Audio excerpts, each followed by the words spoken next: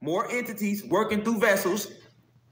They like to eat souls. And they can't really eat your soul, but they eat a piece of your soul through your adrenochrome and through your blood. So this is what the sex trafficking is all about.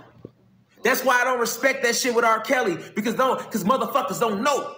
You don't show no motherfucking R. Kelly face. He ain't the motherfucker running that shit.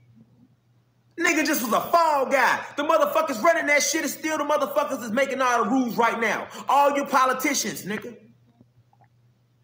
All your congressmen, all the people in the House of Representatives, nigga, those are the people that's in Pizzagate, nigga.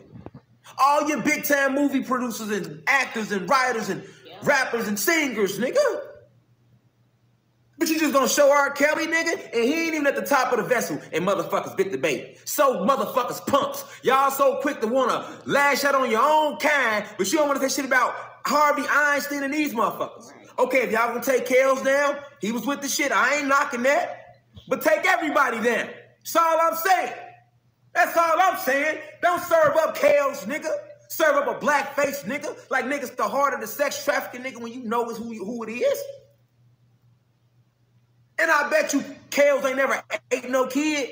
I bet you he ain't no. You motherfuckers be literally eating kids.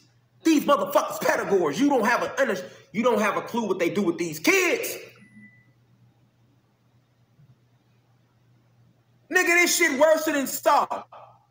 That shit worse than Hostel, nigga. Where do you think all the movies come from? The screenwriter that wrote Hostel and the niggas that come up with Saw, where do you think they get the ideas from? They do that shit in real life.